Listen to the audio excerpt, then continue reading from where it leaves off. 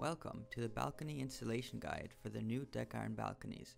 For more information, please visit www.deciron.com or call us at 704-750-0444. First, make sure there is proper backing at each attachment point.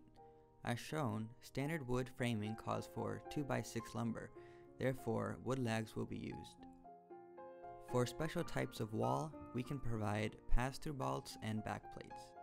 It is the contractor's responsibility to make sure the framing is in good condition and rated for the size balcony you order. Full drawings are available for wall engineering.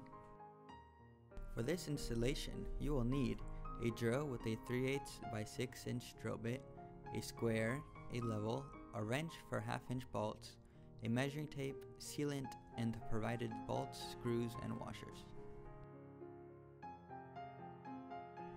There is a 2 inch by 3 inch leveling angle provided. This is used as platform base support. On the wall, mark down 2 1/8 inch down from finished floor level for the angle placement.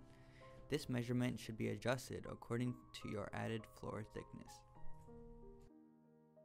The mounting surface must be even all around, forming an H-shaped surface.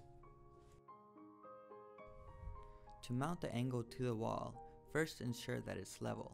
Then mark and drill each hole on the wall, filling them with a sealant to prevent future water damage. Once this is done, you can install each bolt into the wall. Now you're ready to mount the platform. Lift the platform and place it on the leveling angle, adding temporary supports to the bottom. Secure the platform to the angle using the provided self-tapping screws. Keep the temporary supports under the platform until installation is complete. Mount the side panels and the lower brackets using the 1/2 inch by 4 inch structural bolts provided. Ensure that the side panels are level and drill each hole at the wall. Bolt in the provided bolts at the bottom and tighten with a wrench.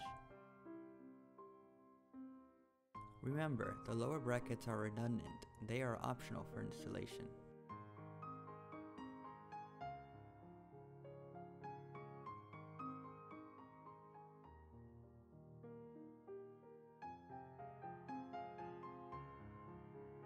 Lift the front panel and place it onto the platform, ensuring the bottom holes align with the platform top holes.